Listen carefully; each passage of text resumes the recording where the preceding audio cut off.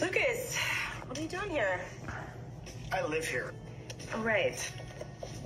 I forgot. Yeah, you forgot because you're so busy these days, right? Hey, Roman, you got a running toilet. You might want to fix it. It's going to cost you a lot on your water bill. I could do it for you if you want me to. Okay, well, now, thanks for telling me that, Lucas. Sit down. Get something to eat. Well, thanks, but I don't want to intrude. Okay. What the hell was that all about?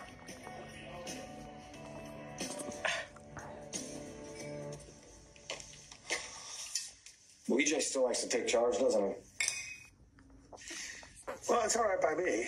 As I said before, I'm not interested in being overly involved with the company. That's right. But what about you? Did you tell Abigail that you're going back to work?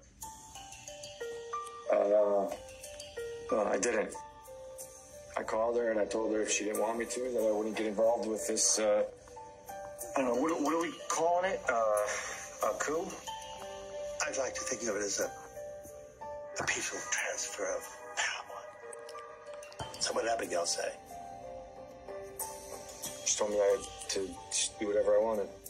Really? I'm envious. Don't be. It wasn't support, it was disinterest. I have no idea when she's coming back. If she is. Well, maybe because Abigail was gone through so many things, maybe this time she's just not interested in marrying intrigue. Maybe. Or she just isn't interested in our marriage. Gabby, hey. Come on in. I brought you some tea. Ah, tea. That's so thoughtful. Did you lace it with strychnine? No.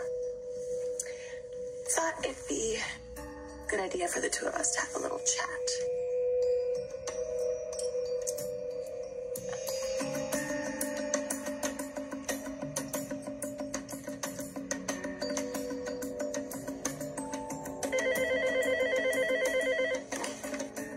Yeah. Oh, Paul. Send him in.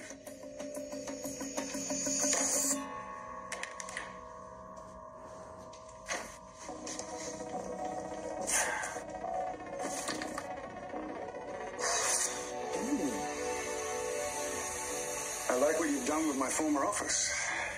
Mostly. Well, must be EJ. And you must be Jacob. Just Jake. Oh, fine. Jake. We meet at last. Nobody builds 5G. I thought it was my title. You made it, Cool.